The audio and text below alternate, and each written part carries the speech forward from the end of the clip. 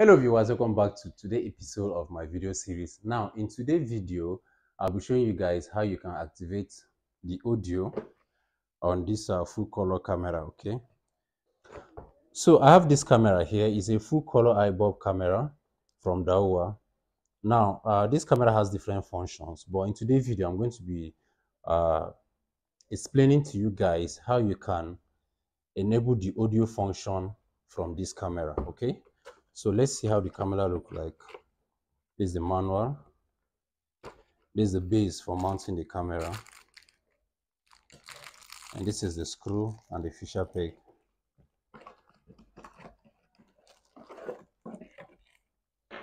So this is the camera here. It has this light here.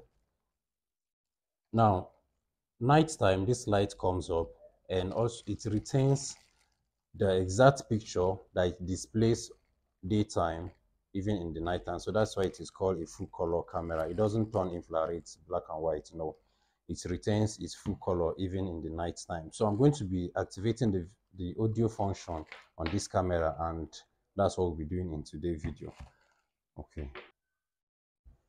Okay, so this is the camera here. I've already mounted it here. So if I cover it, let's confirm that there's power.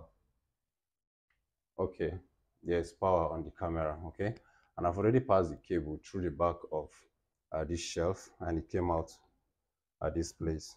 Okay,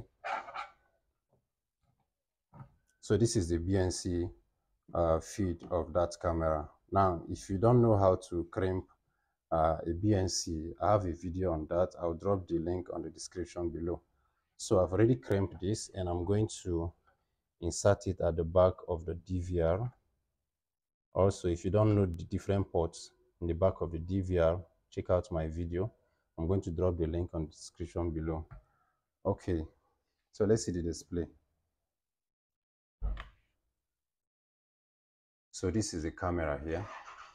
So if I wave my hand, okay, you see there's a camera over here. All right, so one more thing. This is just a monitor, so there's no output speaker on this monitor. So I'm going to be using an external speaker to do this tutorial. Okay, so I'm going to be connecting it to the audio output, of the DVR, and I'm going to power the speaker. Okay, I'm going to use this USB port at the back of the DVR to power the speaker.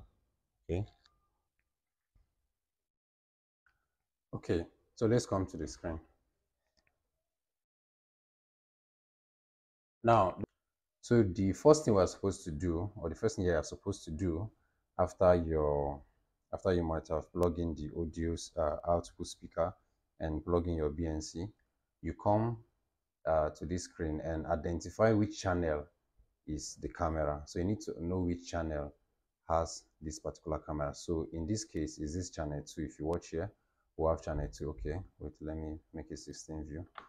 So if you watch, we'll have channel 2 here. This is we here. Okay, let me wave my hand here again. Okay, so that's the camera, channel 2. So you know which channel the camera is on. Then go to your main menu, go to camera, go to encode, all right, audio and video, choose the channel 2. Okay, smart coded should be activated, and come down to more. Now audio, activate it. Okay, also come to this part, the substream, activate the audio. Okay, so okay, then apply. So once you apply, you go back, come to display, live audio, increase the volume. Now I have my output speaker close to the camera, so I'll be having interference. So I'm going to leave the volume, just let's say 8. So let me increase the volume again. Okay.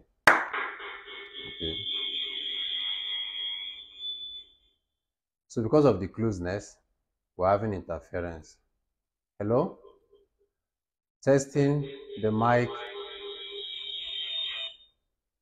So I'm testing the mic on my camera. So that's all. So once you are done, you apply and you go back, you go back.